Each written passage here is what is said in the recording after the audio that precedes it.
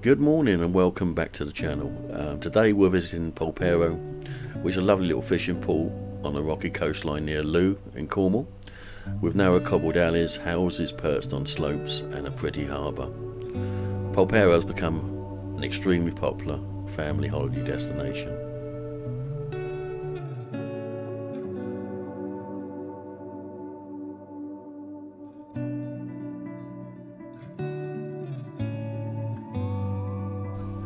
So join me as we take a look around Polperro and all the sights and sounds that it's got to offer.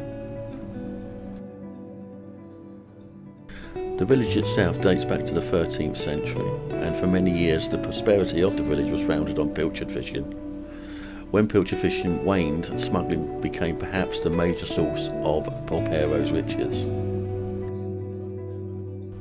Now the village relies on tourism, with visitors drawn to its tightly packed lanes and idyllic fishermen cottages that line the picturesque harbour. Most of the buildings near the harbour are untouched by time, giving Polperro's quaint old world feel. That sense of old world charms is emphasised by the fact that visitors are not allowed to drive their cars into the village. There is a car park at Crumple Hall, and from there visitors must walk half a mile through the village to reach the harbour side. By the harbour side there's a heritage museum of fishing and smuggling, tracing the history of Polperro and its connection to the smuggling trade. One well-known smuggler was Willie Wilcox, who according to legend was lost in the bewildering network of caves that wind through the cliffs. The origin of the village's name seemed lost in time. It may have been for St. Piran or for the nearby stream. The first written record comes from 1303, by which time Polperro was firmly established as a fishing community.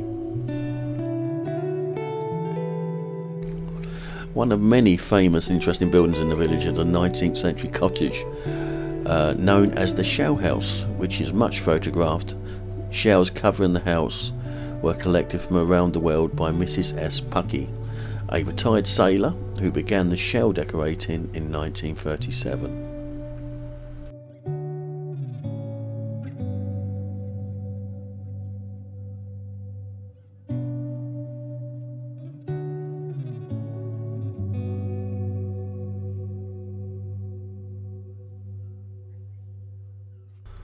Today the harbour is still a bustling place, with its fishing boats continuing to ply their trades. Tiny narrow winding streets, alleyways leads to the harbour, some barely 1.5 metres wide.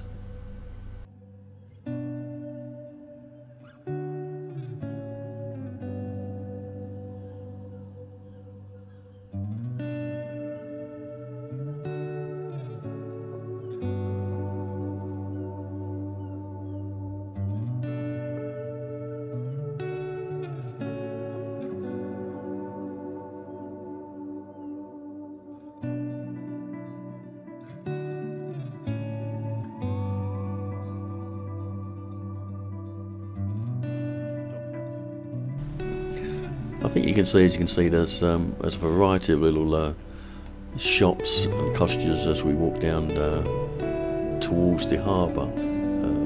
You can see there's a really old pub, which I'm just showing you now, with some old windows and like gargoyles on the wall.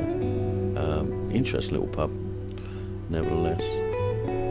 I say we walk down a bit further, we'll see some really small cottages. The doors are probably below 5 foot in height, but again very picturesque, beautiful little cottages. And there's Rowley's front shop and a little bakery next door, which later on we pop into, have a cream tea and a pot of tea.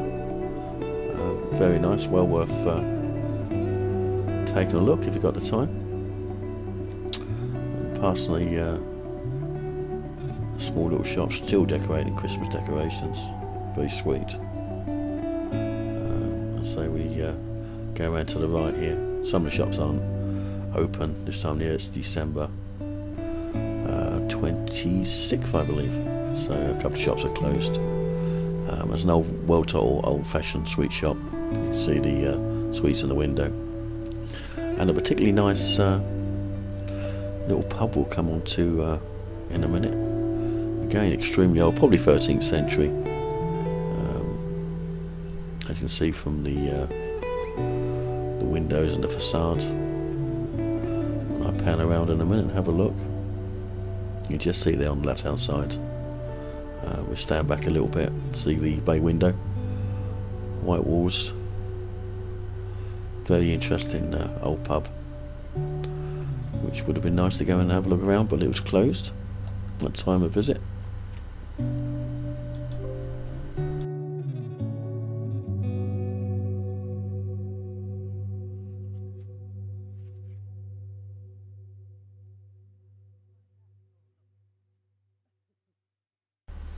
And if you notice in a minute, we're just going to come up to a little house there with a stream running through, well, runs right through the village actually, from the top down to the sea.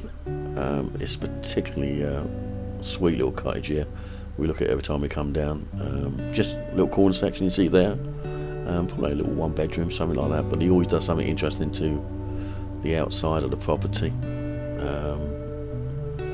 Yeah, as you can see there, pumpkins, look at those what else sit in that front piece of garden. Again, it's a really beautiful little village, and the stream, I say, it just runs right the way through, from the top of the car park right down to sea basically. We'll just move along now and we'll bear to the left. Little Cornish shop and street. As we walk down this part of the village, we'll probably pan over in a minute and see some little cottages again. The doorways are no more than 4.5, 5 feet high, so obviously very small back in the day.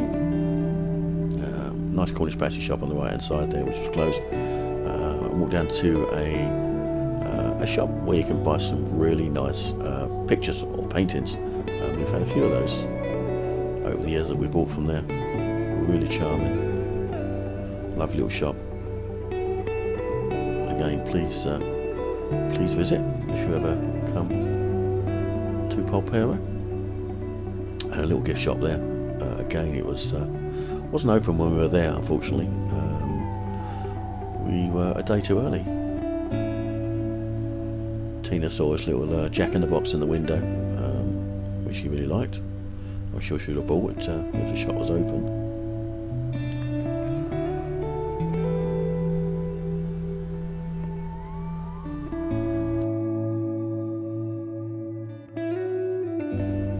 You can see a few interesting little cottages just as we pan up the road again. There's quite a few of these you can actually hire during the season.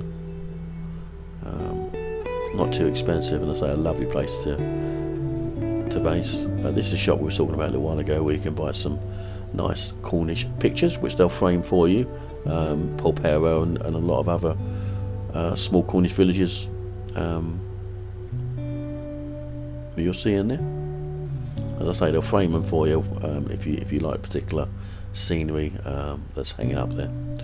You see, walking down towards the harbour now.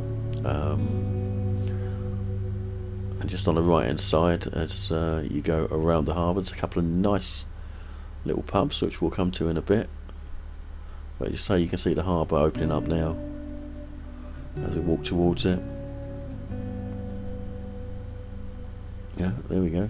Chip Ahoy fish and chip shop, which was closed again. Never mind. But another little quaint shop next door there for just little knickknacks, and a nice Christmas scene still shown in the window, which is quite sweet. Again, it was closed unfortunately, so we didn't get to have a look around there. It said open on the door, but it was closed. And a china shop there to the right hand side. And you can see the harbour now. It opens up. Obviously got sidetracked by the pottery in the window, so apologies for that one. Small Silver Seas jewellery, again, really nice little shop. Well worth looking around if you're in the harbour itself. So you pan around to the left there, you just see the pub coming into view on the left hand side. So a quaint little pub, open fire. Real old fashioned, probably about 1300s again, probably one of the first pubs in the village around the harbour. pretty little place, and just down the left you see there's a little cottage, just sits on its own, which was up for sale a couple of years ago actually, so I assume it was bought by somebody. Just taking a walk along now past the pub on the right hand side, leads you up to the top of the harbour. Again, a little rental cottage there, if interested. And a little bit further up as we walk now, there's another pub on the right hand side there, which we'll take a little look at in a minute as we go up through. Again, these are just rental cottages, etc., that you can see in view at the moment, and we'll take a look around to the harbour and all the cottages that run up the hillside there, as you can see. Really pretty little harbour, and as I say, most of those holiday cottages you can rent, so a really interesting place to rent. I suppose the only downside would be getting your luggage. I suppose you just have to park up the top of the village and come down. I have seen a little bus that shuttles up and down during the in-season months, so I suppose that's the way to do it. This is the other little pub I spoke to you about. It's a strange little place. Little funny things in the window, skeletons, etc. Again, probably really old inn, 1300s. Really interesting place, and as you come up the side here, it just leads you up onto the wall, which overlooks the sea there. You can see the sea and the port itself. Again, interesting little place to come and visit. And pan around there, you can see the harbour itself. Beautiful place.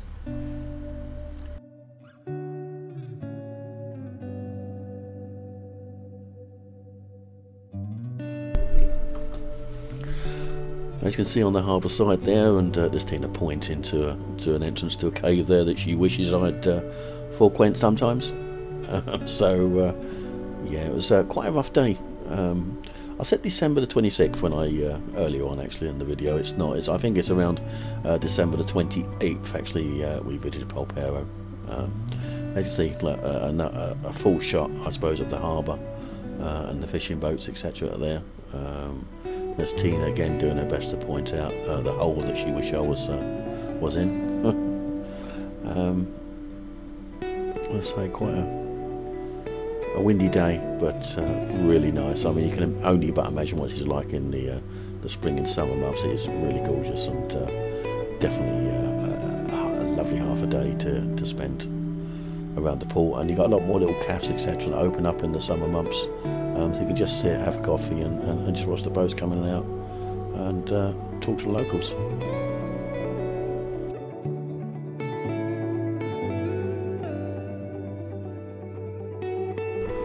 As you can see in a minute, we're just taking our walk back out of the village and come across this beautiful little cottage with the black door you can see there. Again, no more than 5 foot high.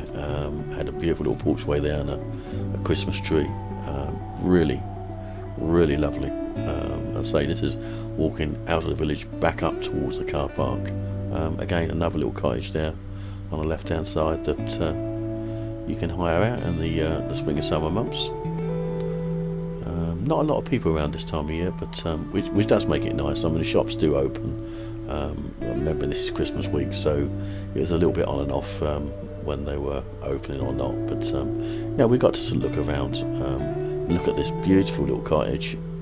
Absolutely gorgeous, particularly nice. One I'd love to own personally, but yeah, it's beautiful. You walk up there, you can walk up to the hillside there. That's where all the other cottages are, overlooking the harbour. And we pan round to the left there. Tina went and looked at the agent's window, see if there's anything worth buying in the village itself, or we could afford, but quite expensive,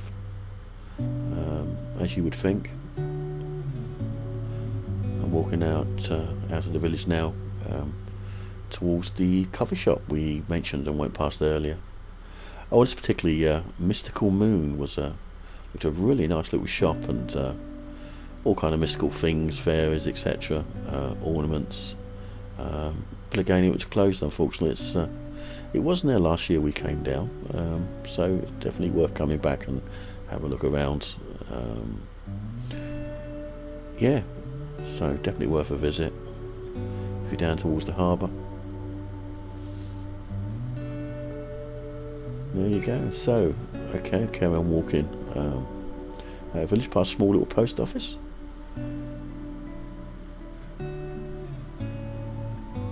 So make particular note of the lovely shops that are now open. Beautiful facades. And just say on the left hand side there, as we walk up through the village, got a small chapel on the left, and that's the old pub we saw on the way in with the gargoyles on the wall, and the old windows.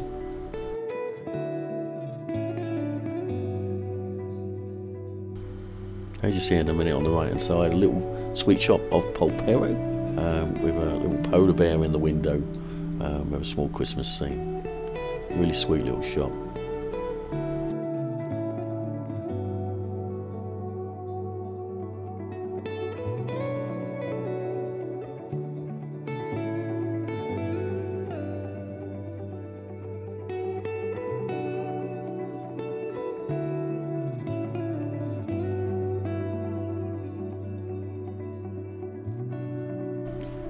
And just here was making our way to a small model village, which I was hoping would be open, but unfortunately it wasn't. So again, maybe next time we're back here, we'll come and have a look. I think in conclusion, I'd definitely recommend spending half a day in Polperro in Cornwall. It really is a beautiful place. Whether it's winter, whether it's spring or summer, it's definitely a place worth coming. Again, thank you for watching my channel and joining me as we looked around Polperro. Please join me again and see you next time. Goodbye.